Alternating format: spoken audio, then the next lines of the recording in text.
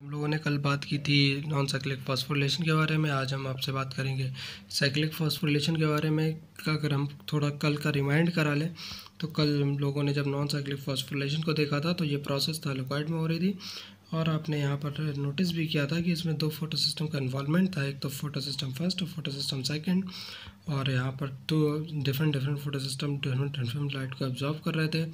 Like photo system first absorb कर रहा था 700 नैनोमीटर की वेवलेंथ को और फोटो सिस्टम सेकेंड एब्जॉर्व कर रहा था 680 नैनोमीटर की वेवलेंथ को। अब अगर हम बात करें तो इस प्रोसेस में हम लोगों ने देखा था कि इसमें वाटर स्प्लिटिंग भी देखी थी, ऑक्सीजन का रिलीज होना भी देखा था और यहाँ पर कुछ इलेक्ट्रॉन कैरियर्स देखे थे like प्लास्टोक्विनिन, cytochrome, plastocyanin, ferredoxin etcetera. आज हम बात करेंगे साइक्लिक फॉस्फोरिलेशन के बारे में। इस प्रोसेस में केवल एक जैसे कल दो फोटो सिस्टम का इन्वॉल्वमेंट था नॉन साइक्लिक में, इसमें केवल एक ही फोटो सिस्टम का इन्वॉल्वमेंट होता है विच इज़ पीएस फर्स्ट या फोटो सिस्टम फर्स्ट, जो कि 700 नैनोमीटर की वेवलेंथ को एब्जॉर्ब करता है। सेम वही चीज़ यहाँ पर भी होने वाली थी जो हुआ था कल कि यूवी रेस जो आती हैं फोटॉन्स की फॉर्म में, लाइट एनर्जी जो होती है वो एब्जॉर्ब कर लेता है, क्लोरोफिल ए तक पहुँचती है। देन जो रिएक्शन सेंटर क्लोरोफिल होता है उससे एक पेयर इलेक्ट्रॉन एक्साइट होकर इलेक्ट्रॉन एक्सेप्टर के पास चला जाता है। हम लोग प्राइमरी इलेक्ट्रॉन एक्सेप्टर कहते हैं। प्राइमरी इलेक्ट्रॉन एक्सेप्टर जो हाईली एनर्जी वहाँ पर होती है इलेक्ट्रॉन के पास। देन धीमे धीमे मॉलिक्यूल्स एनर्जी रिलीज़ करता जाएगा, ठीक है, और डिफरेंट इलेक्ट्रॉन कैरियर उसे कैप्चर करते जाएंगे। लाइक उसके बाद फेरिडॉक्सिन आ जाता है। फेरिडॉक्सिन में फॉस्फोराइलेशन की प्रोसेस होती है। इस प्रोसेस में एडीपी के संग फॉस्फेट ग्रुप जुड़कर एटीपी का फॉर्मेशन करता है।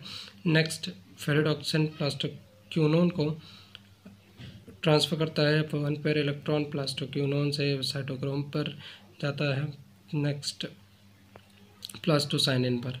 बट जो साइटोक्रोम होता है यहाँ पर भी फॉस्फोरिलेशन आपने देखा होगा कि एडीपी से फॉस्फेट ग्रुप एडअप होकर एटीपी का फॉर्मेशन करता है और आफ्टर दैट प्लास्टोसाइनिन के पास वन पेयर ऑफ इलेक्ट्रॉन पहुँचता है। प्लास्टोसाइनिन से वापस ये प्रोसेस क्लोरोफिल ए के पास जो इलेक्ट्रॉन होता है वो क्लोरोफिल ए के पास आता है। इस वजह से इसमें हमें इस प्रोसेस में हमें कोई भी वाटर का लाइसिस नहीं करानी पड़ती या फोटोलिसिस की प्रोसेस नहीं होती है इसमें।